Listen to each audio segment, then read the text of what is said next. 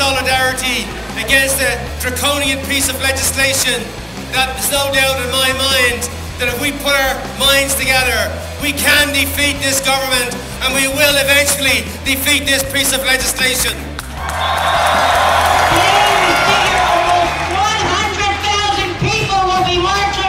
St. John's, Newfoundland, to Victoria, BC.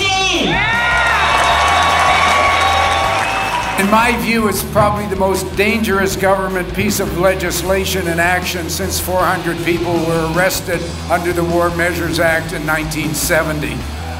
On the oversight issues of CSIS, the legislation is totally inadequate. The Privacy Commissioner of Canada is opposed to some aspects of the legislation. He wanted to appear before the parliamentary committee and explain what he was concerned about. He's not getting to appear before the committee.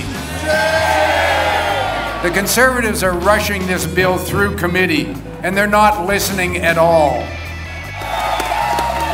This is a defining moment for our political leaders to show who they are and what they stand for.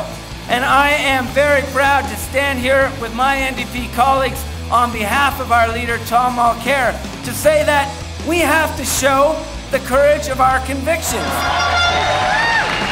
The world has sick people past the me that is me and the universe within. So let me begin by saying peace be upon you all. Salaam alaikum. We don't need Bill C-51. We need Canada back. We need our freedom.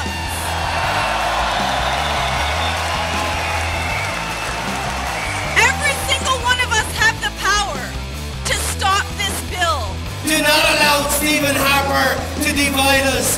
Do not allow him to divide us on the basis of religion. Do not allow him to demonize the Muslim community. And do not allow him to demonize Muslim women.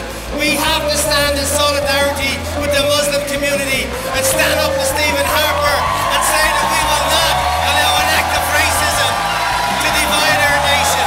This bill is going to have a negative impact. It will have a negative impact on everyone in Canada, every single person. I'm here representing the labor movement, 3.3 million members, your brothers and sisters, the ones who fight for you every single day. And this is a fight that we are taking on